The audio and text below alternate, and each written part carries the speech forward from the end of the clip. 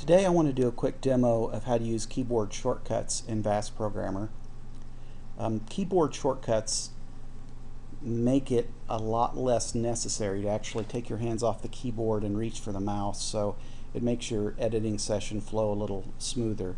Of course, new users like using the mouse because it's more intuitive, but as you start using V.A.S.T Programmer more, you'll probably want to start using the keyboard shortcuts just to make your editing session go smoother and more quickly.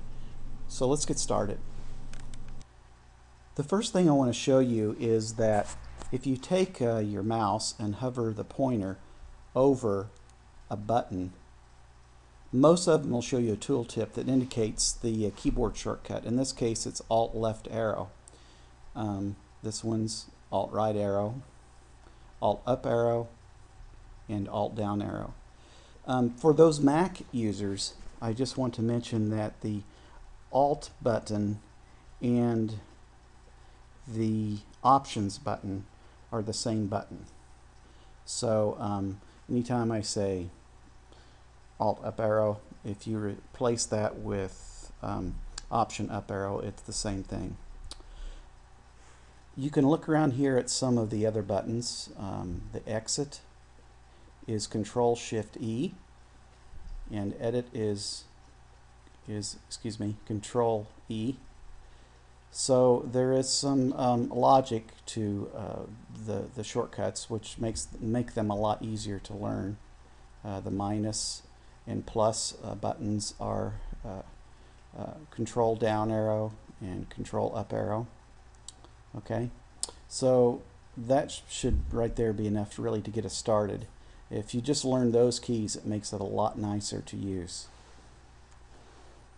So for example, if I hit Alt left or right arrow on my keyboard, I can page quickly through the programs list on the display as such.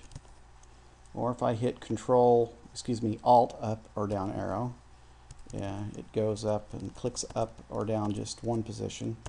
So Alt up and down, the up and down arrows, just like on the Kurzweil, do single scrolling up or down, and left and right arrows do an entire page at a time. So in that way it's very intuitive. It works the same way as the Kurzweil interface. Another thing that is handy to know are a couple of useful type-in functions. And to demonstrate those, let me go into the edit mode on this program. So if I hit Control E, it actually goes into the editor on this program. And just to quickly demonstrate again, let me show you that if I say Control left, Alt left or right arrow, I can actually move around just like I can by using the buttons on the Kurzweil interface. But another handy thing is that I can actually jump between layers by using the layer command or simply typing L.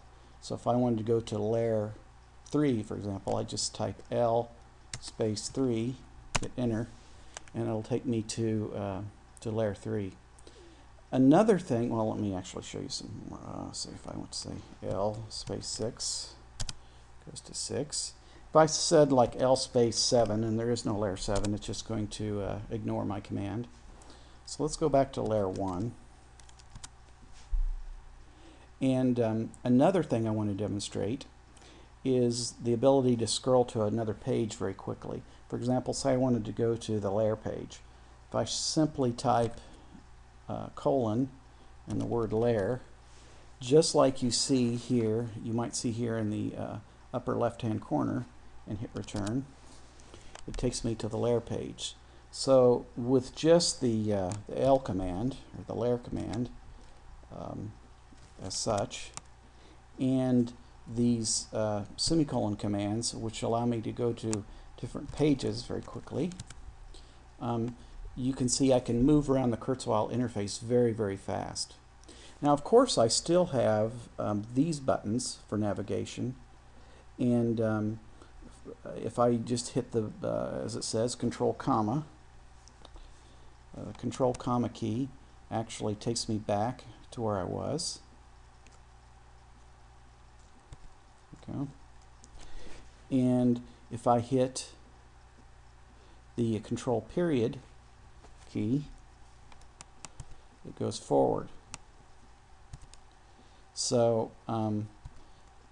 so I have the ability to use the navigation control back and forward commands, as well as these semicolon commands that allow me to go to any page very quickly.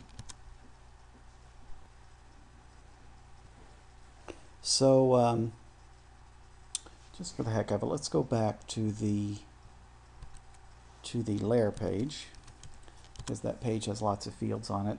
And I just want to demonstrate some more moving around with the mouse. For example, since I can use the up and down and left and right arrow keys on my keyboard by combining it with the Alt button, it's very nice just to sometimes just click around in the old-fashioned, let me say, way that we do right on the hardware interface. And so that can be pretty fast too. It just really depends on where your hands are at. If I'm editing a lot and very quickly and my hands are on the keyboard, if I wanted to change this to MP, I would just probably keep my hands on the keyboard, navigate over to the low velocity field, highlight it, and since the focus is always going to be on the type-in area, it's already pre-selected. I can just type right in. I can just say like MP. And if I wanted to change the field below it, just go down here and maybe change it to F or something like that. So that makes it very nice, as I said, to move around the screens very quickly without even touching the mouse. So I think those of you who take just a little bit of time to get used to that, I think you're really going to like it. So that's all about keyboard shortcuts, and I hope that makes your V.A.S.T programmer experience a little nicer. And be sure to give me any feedback if you have any questions. Thanks a lot. Bye.